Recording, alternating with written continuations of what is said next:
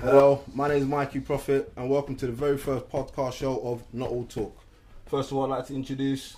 My name is Judith Neptial and I'm here to talk about the cancer conference being held in Croydon on the 30th of November, which is Can You See Me? And yeah, it's a really important topic because it's something that affects all of us. So, again, welcome to the very first episode of Not All Talk.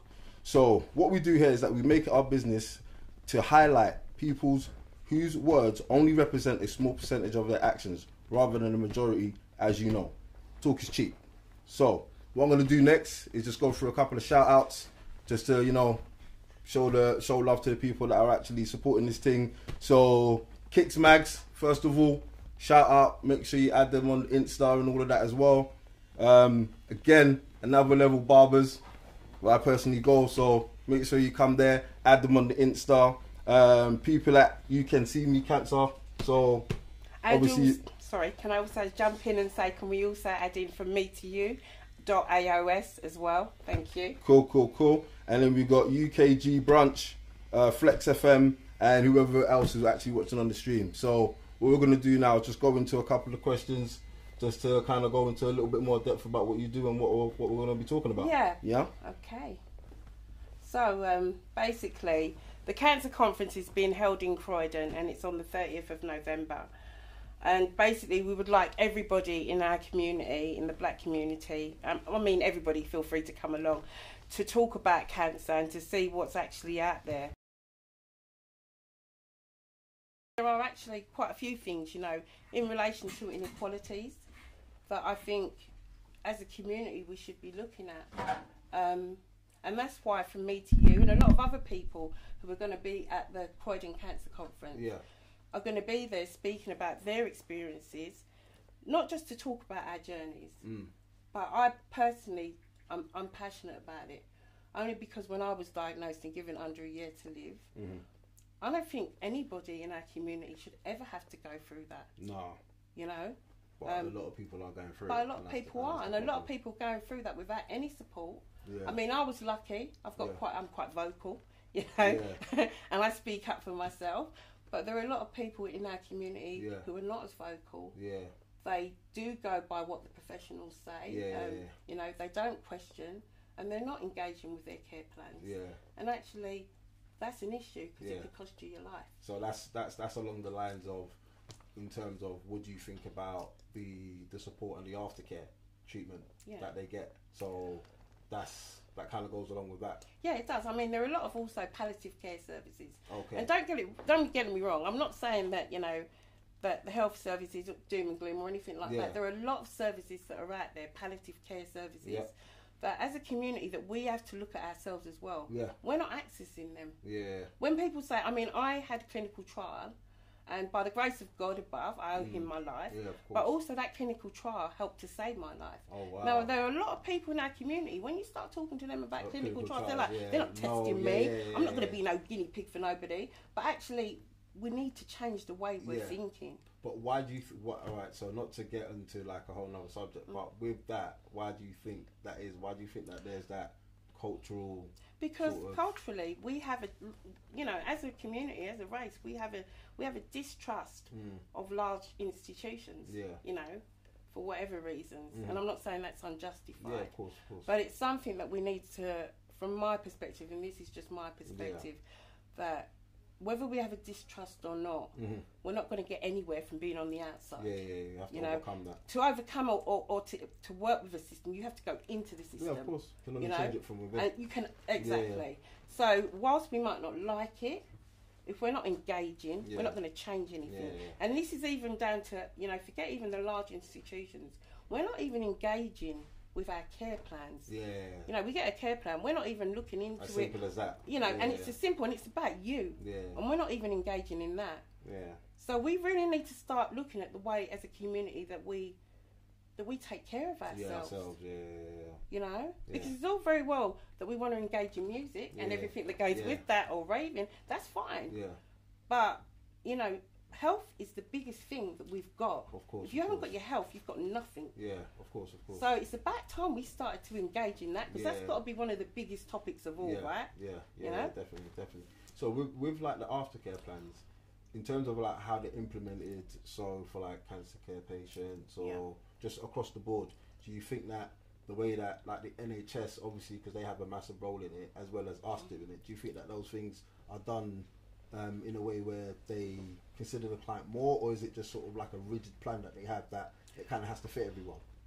Look, as a community, we live in a country that demographically, I don't know what the percentage is, but we make up a very small percentage, right? Of course, yeah, definitely. So ultimately, it's not about, you know, it is about them, you know, trying to facilitate us, but it's also about us looking at how we can fit into that as well. You know, like clinical trials, for example, there is no, when a clinical trial is run, they don't have to have anybody of a different ethnicity on that. There's no law that says that people of colour have to be within that. Now, if we're not included in that very basic thing, then how do we know that the treatments that are out there are actually geared towards us? And there are actually reports coming out now that our DNA, I'm going quite deep, sorry to go on about it, that our DNA, as black women, we know now that our DNA repairs itself in a different way to white women, right? Now, if that's the case, that calls in, to most other races. Now, if that's the case, that calls into question every kind of treatment that is out there. Does that work for us then? Right. So if that's the case, but you can't blame anyone for that, because when you say to our community, take part in clinical trials, we're not there. You know, so if we're not there, why should they cater for us? If we're not going to engage, why should they bother? It's like giving blood. Exactly, if we're not going to engage. So really the question's not about them anymore. And that's what I would say. It's about us as a community. When are we going to engage? When are we going to actually take accountability? Sure, other people have got to have accountability, of course. But you know what, my mum had used an old saying, that before you can look in someone else's back garden, you have to deal with your own. And we're not dealing with our own. And I'll probably get crucified for saying that. No. The truth is the truth, right? Fair enough.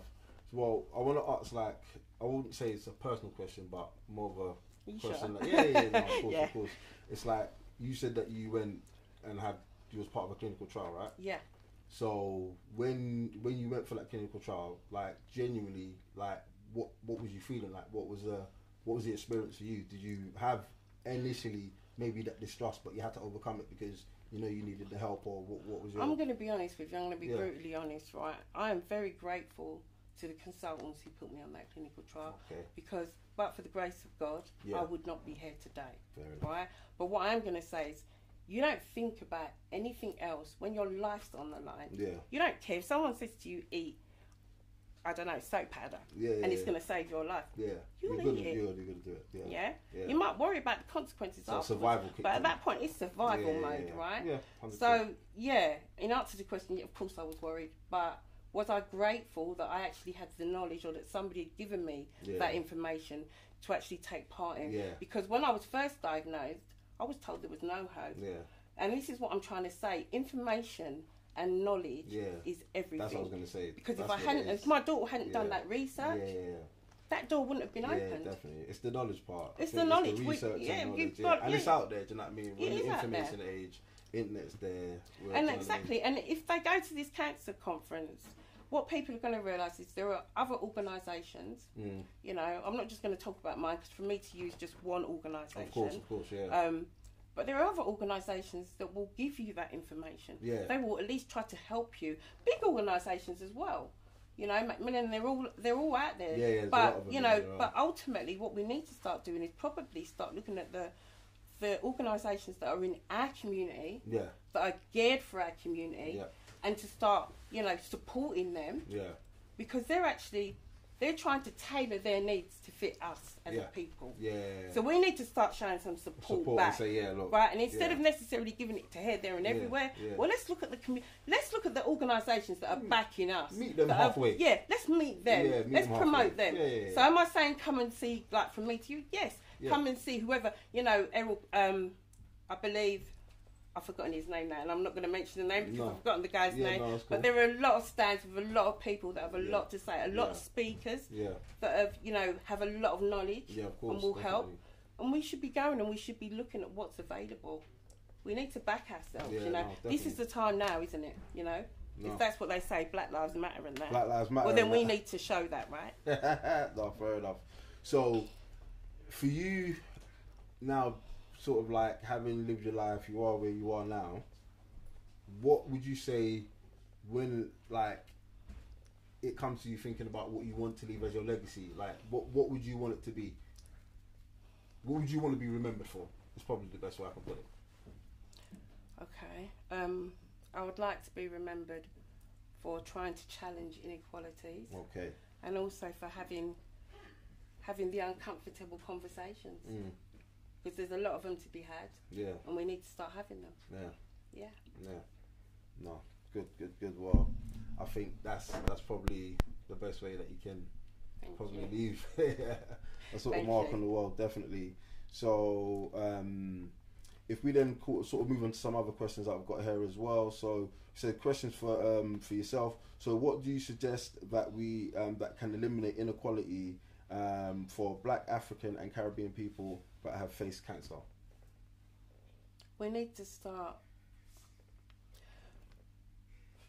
We're not going to get rid of inequality overnight, but we definitely need to start joining together. There needs to be some form of unity because, like, at the moment, like I said to you about that report that came out about our DNA repairing in a different way. We should be screaming from the rooftops that they carry out research in relation to that. Yeah, as it is, there is huge amount of funding out there.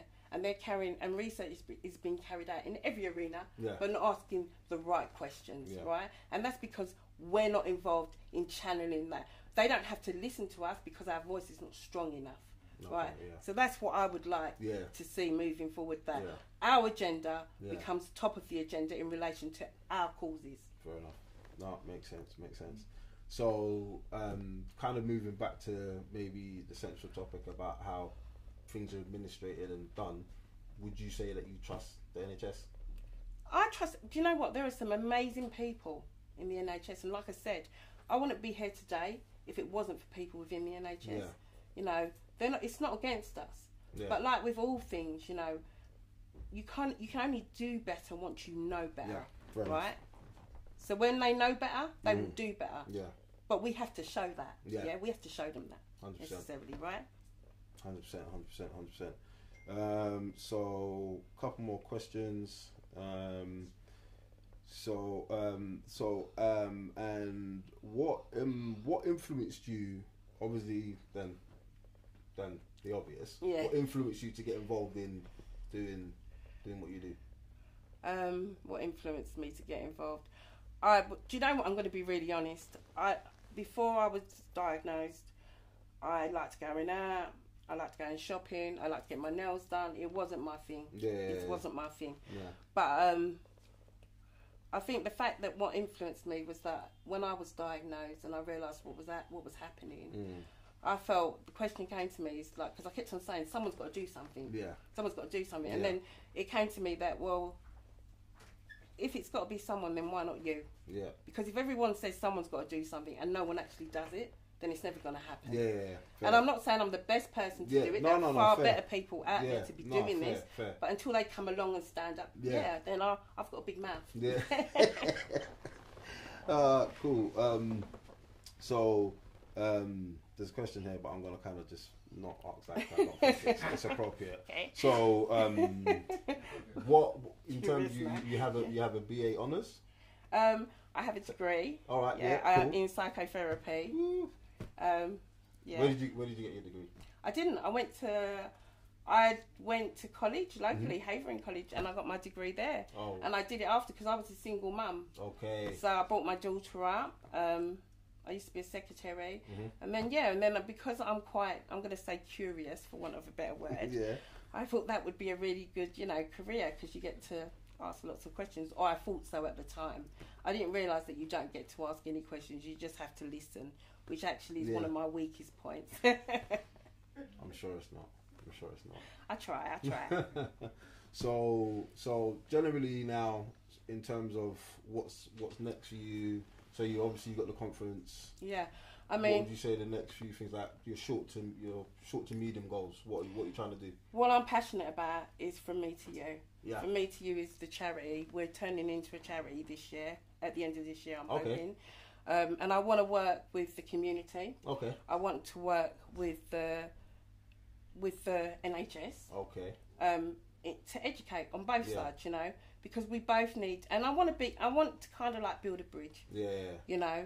But also, most importantly, what I'm really passionate about from me to you is supporting black people. It's supporting our community. Because I think we're at a point in time when our voice really needs to be heard. So would you say that, with that in mind, would you say that the communication and that bridge building, has it been reciprocal for both, like, let's say, the government part side of things versus the community side of things? Are people like actually engaging with you in terms of what you're trying to do, or what have you faced many obstacles? Yeah, of course, you know, you face obstacles, but you know, nothing worth having comes without obstacles. But it's not about that, you know, because ultimately, yeah, there've been obstacles on both sides, but actually people want to help. And really, I've had a lot of help from organisations, you know, to try and move this forward. But I'm really looking now to is the community. You know, because we can only go so far. But without the community behind us, we're not going anywhere. 100%. You know, and it's not just about black women. It's not just about black men. It's about, because it's always black men or black women. It's not about that. It's about us as a family. You know, taking our roles and moving forward together, unified for once, you know, to be unified. No, definitely. So, in conclusion, come to the Cancers Can You See Me Cancer Conference. In conclusion. So, is there like anything that people can like tag, add? What would be like? Oh, great. Social media stuff. Well, we've got all of the Can You See Me Cancer Conference. I believe you've got all of their tags and handles. From my perspective, if you want to come to From Me to You and join us, it's frommetouYou.aos, or look us up on Facebook. And that's all I can give you guys, because I'm of the older generation and I'm useless at handles and things like that. So I admit that blatantly. So yeah, but look us up, please. And I'm being on a serious note. If anybody has got somebody who's got a cancer diagnosis, or you yourself have a cancer diagnosis, it's a lonely place and you don't have to do it alone. You know, please get in contact. That's what we're there for. And you will be understood, because I'm walking that journey myself now. I'm not cured, you know. I'm still here, I've still got it. So please don't do it on your own. There's help.